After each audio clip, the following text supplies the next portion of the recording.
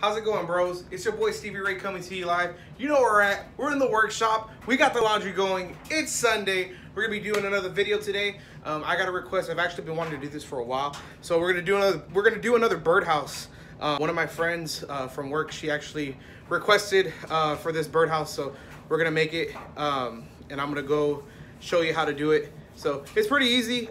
Everything's gonna be pretty straightforward. Then we'll show you how it looks at the end. Don't forget to smash that like button, hit that subscribe. StevieRay Adventures, baby. What?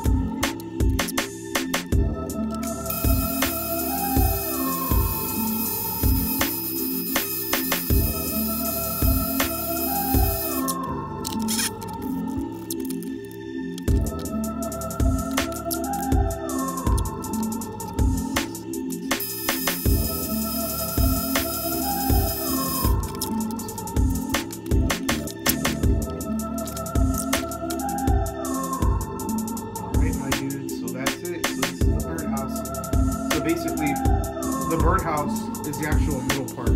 Okay, these two sides, these are for planters. So if you want to plant some plants, you know, put some dirt, put some whatever, roses or tulips or any type of flowers, you can actually do that. So I'm not going to paint it. I'm going to go ahead and leave it the way it is. Maybe the person who's going to get it, they can actually paint it themselves, you know, to match whatever they want. So it came out pretty good. It came out really good. I used a lot of nails, you know, just kind of give it structure. It's all glued, so it's pretty good. And then what I made sure to do too was on the inside of the birdhouse, I glued all the surrounding area, and I just like ran my finger around the corners to make sure that there was some type of barrier. Because if you do end up putting planters here, you put dirt, water, anything like that, and there is a bird living in here, you don't want them to get wet in the bottom. So best thing to do too, when you're making these kind of birdhouses, is go ahead and drill pilot holes on the bottom of each side. So maybe like three, and then maybe 3, just so that way water can drain if you're gonna have it outside. So I think I did want to point out, I left a space in between both sides of the actual wall on the roof, so you can see it through here. You can see the other side. The reason I do that is because if you're like me, you live in Texas, it's really hot. So if you do have this bad boy outside and it gets hot, and there are some birds or, you know, whatever living in here, it's gonna get hot. It's gonna get hot in here. This is just so that way, you know, the air can escape. So don't entirely close it off, and put vents on the top. And they're not. I could barely fit my finger through there, so that's just enough to let air escape, so no like critters can go in and like snatch eggs or anything like that. I mean, I guess they can go through the front, but hopefully mom was in there protecting them. So yeah, I just wanted to point that out real quick. So yeah, so this is pretty much how it looks. So it came out really good. I'm really excited. So hopefully my buddy from work, she'll love it.